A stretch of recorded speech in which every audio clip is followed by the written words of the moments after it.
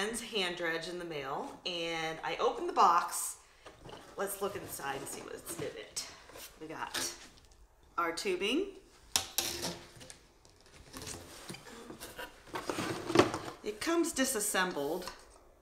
Here is the actual pump, or the actual handle, the handle. And then it comes with a bucket. And this is pretty cool because the lid actually screws on there nice and secure. So when you're using this, it doesn't pop off. We've got a bag full of goodies here. It looks like different nozzle attachments. And the most important piece, the actual pump. Oh look, they gave us a little, looks like a DVD of some sort called Goldman, Denver. I think this was a program back in the day, but I don't know. All right, so let's get this thing put together.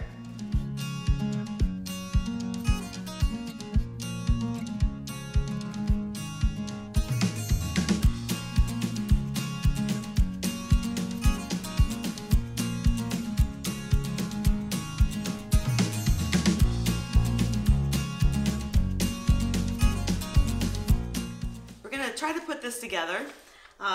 It came with a couple inserts. One is just like a welcome, and it gives you some tips on how to store your pump and to keep it from cracking with water inside. But then most importantly, here are the directions. So let's try to get this put together. And they give you nice pictures too, so that's good. All right, so the main part of the pump is this piece right here.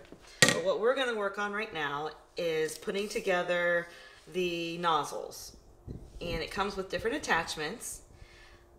You've got your pump and you want to, this goes on first. This is our gray piece, and it's a connector. And it screws in right here. This. The other way. Righty-tighty, lefty-loosey. Alright, so we got that screwed in. So, now the different nozzles, if you just want to use this big classifier screen, you use this piece right here, right? Right? Goes on the end, and this prevents large rocks from getting clogged up in there and works as a little classifier. So if you just want to use this, you could just put it in here, and that's how that piece works. Don't want to use that, just the extender. Is that this piece? Oh, that goes here. This is if you want to just use an extension, you put this piece on the end, and then you can put this piece in here, and then you can use a different nozzle if you'd like. This one right here, I used a lot with my old one, but it has a little bar to prevent big rocks from going in there. That can go here. Now, if you don't want to use that one, let's use a dog hair. This one is probably the one I'll be using later today. Good for crevicing. Also has a little bar here. And this, I don't think fits with this, right? It goes, take the extender off. This can go in here, like that. You see that? All right, so those are the different nozzle attachments. This piece right here is our handle, but it also has this cool looking leather, what would you call that? I don't know what that's called, but it needs to be soaked in water first, so it can expand and create like a good suction when it's inside. It fits inside here. And this big piece comes down like that. And then our hose. The hose connects onto here.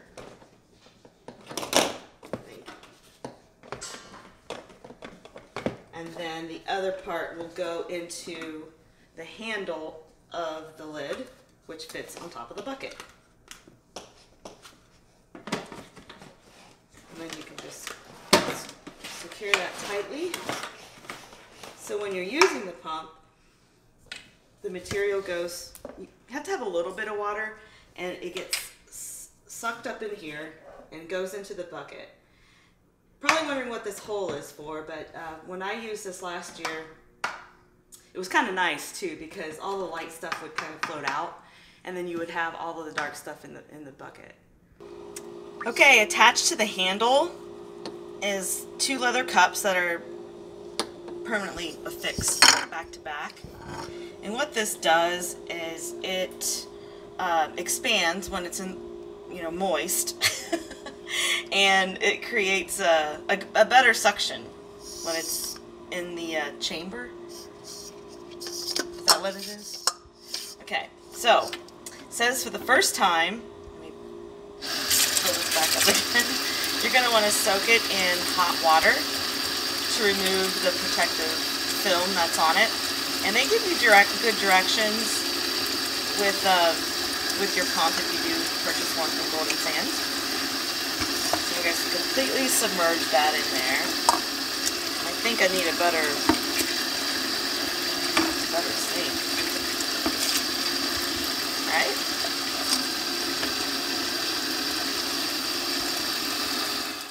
Kathleen showed us how to assemble and prepare the hand dredge for use, but let's take a quick look and see how it works.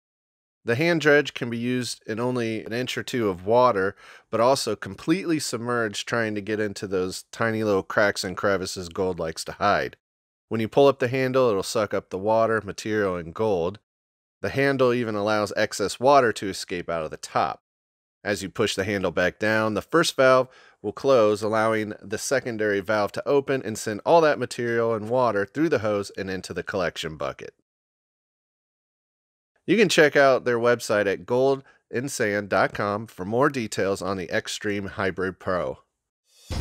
Thanks for watching, and join us next time as we take the hand dredge out in the field and prospect for gold.